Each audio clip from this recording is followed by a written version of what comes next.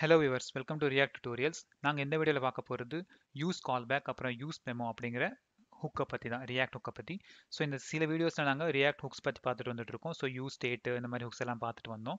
So இப்போ use callback அப்படிங்கிற hook வந்துட்டு அது ஒரு மெமரி கொடுக்குங்க. அதாவது உங்களுக்கு இந்த யூஸ் கால்பேக் நீங்கள் யூஸ் பண்ணும்போது ஒரு ஃபங்க்ஷனை பாஸ் பண்ணி அந்த ஃபங்க்ஷனுக்கான டிபெண்டன்ஸ் பேராமீட்டர்ஸை நீங்கள் கொடுக்கலாம். இந்த பேராமீட்டர் சேஞ்ச் ஆகுற வரைக்குமே அது அதே ஃபங்க்ஷனை தான் உங்களுக்கு ரிட்டர்ன் பண்ணும். அதாவது மெமரி ஆப்ஜெக்ட் வந்து சேமாக இருக்கும். ஸோ ஒரு புது இன்ஸ்டன்ஸ் உங்களுக்கு கொடுக்காது. ஸோ இது எங்கே யூஸ் ஆகும்னா நீங்கள் இந்த மாதிரி ஃபங்க்ஷன்ஸை ஒரு கீழே ஒரு இன்னொரு மெத்தடுக்கு நீங்கள் பாஸ் பண்ணியிருந்தீங்கன்னா அந்த மெத்தட் வந்துட்டு அன்னெசரியாக நீங்கள் ரெண்டர் ஆகிறத நீங்கள் ஸ்டாப் பண்ண முடியும். ஸோ உங்களுக்கு பர்ஃபார்மன்ஸில் வந்து இது ஒரு அட்வான்டேஜாக இருக்கும். பர்ஃபார்மன்ஸ் இம்ப்ரூவ்மெண்ட் பண்ணுறதுக்கு இது ஈஸியாக இருக்கும். ஸோ இது என்ன அப்படிங்கிறத நாங்கள் கொஞ்சம் நேரத்தில் ப்ராக்டிக்கலாக பார்க்கலாம். அதே மாதிரி யூஸ் மெமோ அப்படிங்கிறது கூட ரெண்டுமே சேம் தாங்க. ஒரு ஃபங்க்ஷன் பாஸ் பண்ணணும், அதுக்கேற்ற டிபெண்டன்சியும் கொடுக்கணும். இங்கே யூஸ் மெமோவும் அதே மாதிரி தான். ஆனால் யூஸ் மெமோ அப்படிங்கிறது பார்த்தீங்கன்னா அது ஒரு வேல்யூவை கொடுக்கும். ஃபார் எக்ஸாம்பிள் நீங்கள் ஒரு ஃபங்க்ஷன் இருக்குது. இப்போ இந்த எக்ஸாம்பிள் நாங்கள் ஒரு ஸ்கொயர் ஃபங்க்ஷன் எடுத்து பண்ண போகிறோம். ஸோ இப்போ ஸ்கொயர் ஆஃப் 2 4 அப்படின்னா அந்த அவுட்புட் வந்து எப்போவுமே சேம் தான். ஒரு நம்பர் கொடுத்தீங்கன்னா அதோட ஸ்கொயர் வந்து எப்போவுமே சேமாக தான் இருக்கும். ஸோ அந்த ஃபங்க்ஷன் நீங்கள் திரும்ப திரும்ப ரன் பண்ணணுங்கிற அவசியம் இல்லை. ஸோ அந்த மாதிரி இது பண்ணுறதுக்கு இந்த யூஸ் மெமோ அப்படிங்கிறத யூஸ் பண்ணிக்குவோம். ஸோ இப்போ இந்த ஸ்டாக்விட்ஸ் அப்ளிகேஷனில் ஒரு ரியாக்ட் அப்ளிகேஷன் ஓப்பன் பண்ணிக்கிறேன். இங்கே இது வந்துட்டு ரியாக்ட் கிளாஸ் காம்பனண்ட்டாக இருக்குது. இதை வந்துட்டு நாங்கள் ஸ்டேட்லெஸ் காம்பனண்ட்டாக முதல்ல மாற்றிக்கலாம். ஒரு normal react stateless காம்பனண்ட்டாக. So constant of equal to ஒரு ப்ராப்ஸ் எடுக்கக்கூடிய ஒரு ஆப்பை எடுத்துக்கிட்டு இதுக்கு வந்து கன்ஸ்ட்ரக்டர் இருக்காது. ஸோ கன்ஸ்ட்ரக்டரை தூக்கிடலாம். அதே மாதிரி ரெண்டர் லைஃப் சைக்கிள் ஹுக் இருக்காது. ஸோ ரிட்டர்னில் கூட நம்ம வெறும் டிவை மட்டும் ரிட்டர்ன் பண்ணிக்கலாம். இப்போதைக்கு டெஸ்டிங் இவ்வளோதான். சிம்பிளான ஒரு ரியாக்ட் ஆப் வந்துருச்சு. இங்கே ரெண்டர் ஆகிட்டு இருக்கு. இப்போ நம்ம ஒரு கான்ஸ்டன்ட் இன்னொரு காம்பனண்ட் கிரியேட் பண்ணலாம். இன்க்ரிமெண்ட் அப்படின்னு சொல்லிட்டு இது என்ன பண்ண போகுதுன்னா இந்த காம்பனண்ட் ஒரே ஒரு பட்டன் மட்டும் தாங்க கொடுக்க போகுது. ரிட்டர்ன் வந்துட்டு ஒரு பட்டன். இந்த பட்டன் பார்த்தீங்கன்னா ஒரு ஆன் கிளிக் இவெண்ட் கொடுக்கலாம். நம்ம இதுக்கு வந்துட்டு ப்ராப்பர்ட்டிஸ்ல இருந்து இன்க்ரிமெண்ட் அப்படிங்கிற ஒரு மெத்தட் வந்துட்டு வரப்போகுதுன்னு நாங்கள் சொல்ல போகிறோம் இங்கே. ஸோ இப்போ இங்கே இது இன்க்ரிமெண்ட் பட்டன். இப்போ இந்த இடத்துல நாம் ஒரு கன்சோல் போட்டுக்கலாம்.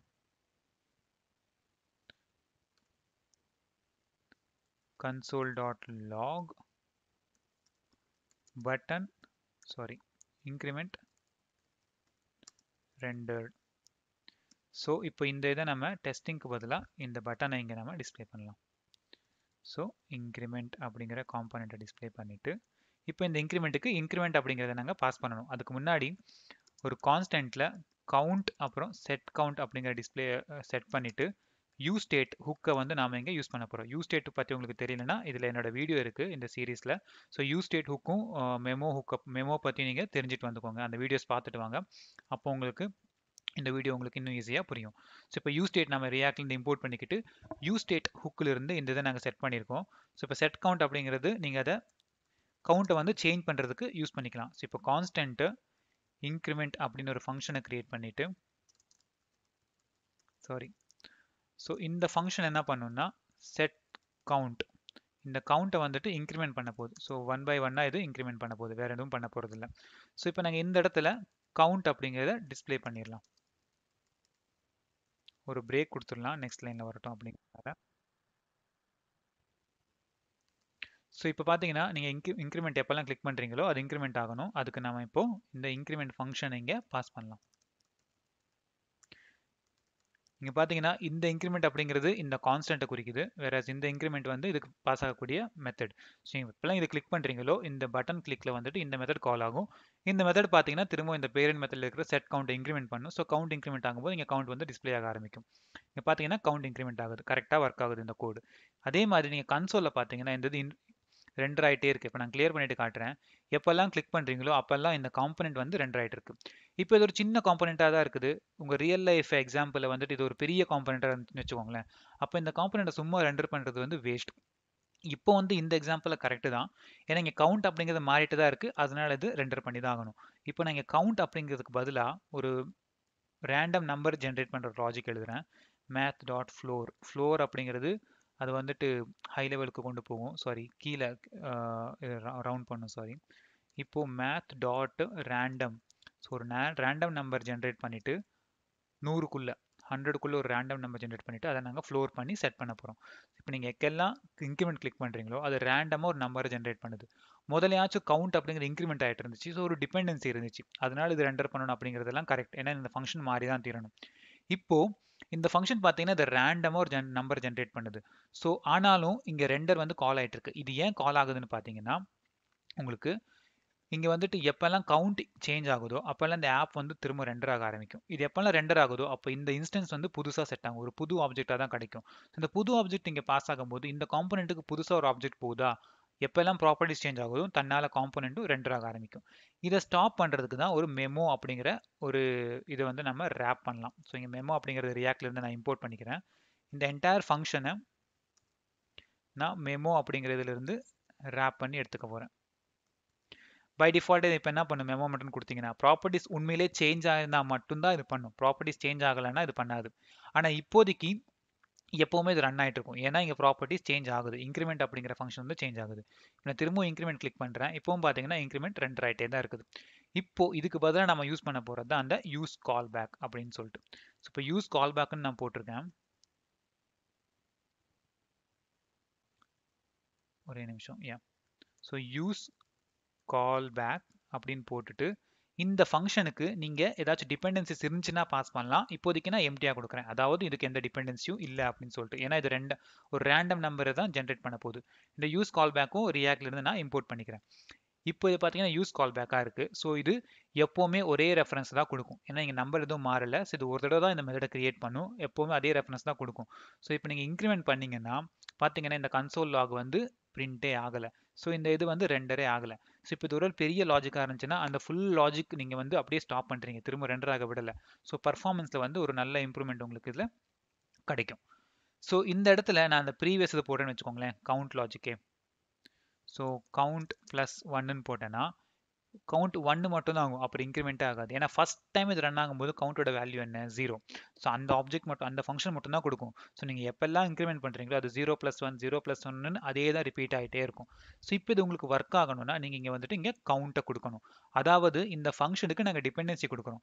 இந்த ஃபங்க்ஷன் எப்பெல்லாம் சேஞ்ச் ஆகணும்னா கவுண்ட் எப்பெல்லாம் சேஞ்ச் ஆகுதோ அப்பெல்லாம் இதுவும் சேஞ்ச் ஆகணும். ஸோ இப்போ பார்த்தீங்கன்னா அது கரெக்டாக ஒர்க் ஆகும். ஸோ கவுண்ட் 1ங்கும் போது இங்கே உள்ள வந்து க்ளோஜர்ஸில் அது வேல்யூ மாற்றிக்கிட்டே வரும், அப்டேட் பண்ணிக்கிட்டு வச்சுக்கிட்டே வரும். ஸோ இந்த மாதிரி ஒர்க் ஆகும். டிபெண்டன்சி இருந்துச்சுன்னா நீங்கள் அந்த மாதிரி கொடுத்துக்கலாம். ஸோ நான் இப்போ இந்த இதுக்கு ப்ரீவியஸ் இதே வச்சிடுறேன் இந்த எக்ஸாம்பிள். ஸோ இது தாங்க யூஸ் கால் பேக் அப்படிங்கிறது.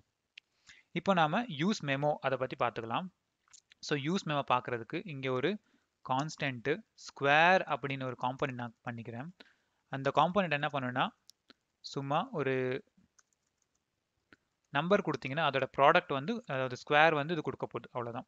ஸோ ஒரு டிவ்வை போட்டுட்டு நம்ம இங்கே ஸ்கொயர் ஆஃப் ஒரு இன்புட் கொடுத்துக்கலாம். இந்த இன்புட் வந்துட்டு on change method property binding பண்ணுறதுக்காக நாங்கள் பண்ணுறோம். ஆன் நம்பர் சேஞ்ச்ட் அப்படின்னு சொல்லிட்டு அப்புறம் வேல்யூ வந்துட்டு நம்பர்னு கொடுத்துக்கலாம். ஈஸ் இங்கே நம்ம இதை டிஸ்பிளே பண்ண போகிறோம் என்ன அப்படின்ட்டு. இது வந்துட்டு இது போடுறதுக்கு முன்னாடி நம்ம கான்ஸ்டன்ட் இங்கே ஒரு நம்பர் அப்புறம் செட் நம்பரை வந்து டிஃபைன் பண்ணிக்கலாம். இதுவும் ஒரு யூஸ் ஸ்டேட் ஹுக்கை யூஸ் பண்ணி பை டிஃபால்ட்டாக 0ன்னு வேல்யூ எடுத்துக்கலாம். இப்போ ஆன் நம்பர் சேஞ்ச்ட் இப்போ பார்த்தீங்கன்னா இது ஒரு இன்புட் அப்படிங்கிறதுனால பை டிஃபால்ட்டாக நம்பர் சேஞ்ச் இவெண்ட்டுக்கு ஒரு இவெண்ட் ஆப்ஜெக்ட் வரும். ஸோ இப்போ நாங்கள் வந்துட்டு செட் நம்பர் அப்படிங்கிறதுல இந்த இவெண்ட்குள்ள டார்கெட்ல இருந்து நாம வேல்யூ எடுத்துக்கலாம். இது வந்து ஒரு ஆரோ ஃபங்க்ஷனாக கொடுத்துடலாம். ஓகே, இப்போ இங்கே டிவ் ரிட்டர்ன் பண்ணுது, இதெல்லாம் ஓகே. இன்புட்டை வந்துட்டு செல்ஃப் க்ளோஸ் பண்ணணும். ஓகே, ஸோ எல்லாமே பக்காவாக இருக்குது. நம்பர் அப்படிங்கிற டிஸ்பிளே ஆக போகுது, இங்கே காட்ட போகுது. இப்போது இந்த நம்பரை கால்குலேட் பண்ணுறதுக்கு இங்கே ஒரு கால்குலேட் ஃபங்க்ஷன் எழுதிக்கலாம்.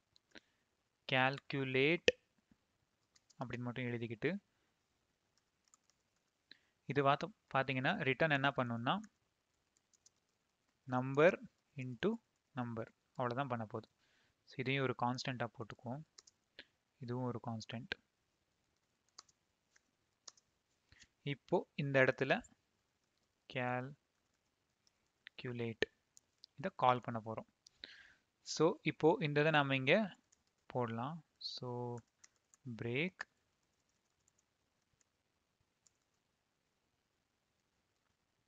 செல்ஃப் க்ளோசிங் பிரேக் டேக் போட்டுட்டு அதுக்கப்புறம் ஸ்கொயர் அப்படிங்கிறத இங்கே நம்ம போட போகிறோம். பார்த்தீங்கன்னா ஸ்கொயர் ஆஃப் நம்பர் இங்கே இருக்கா, இங்கே நான் போயிட்டு 4னு கொடுத்தேன்னா 16, 5னு கொடுத்தேன்னா 25, 6 கொடுத்தேன்னா 36. இது மாறிட்டே இருக்குது. இதெல்லாம் கரெக்டு தான். இந்த எக்ஸாம்பிள் உங்களுக்கு புரிய வைக்கிறதுக்காக இந்த கால்குலேட் ஃபங்க்ஷனை கொஞ்சம் காம்ப்ளெக்ஸ் ஆக்க போகிறோம். So if number and number is greater than 0 இருந்தால் மட்டும்தான் இந்த கால்குலேஷன் இது பண்ணணும். இல்லைன்னா சிம்பிளாக ரிட்டர்ன்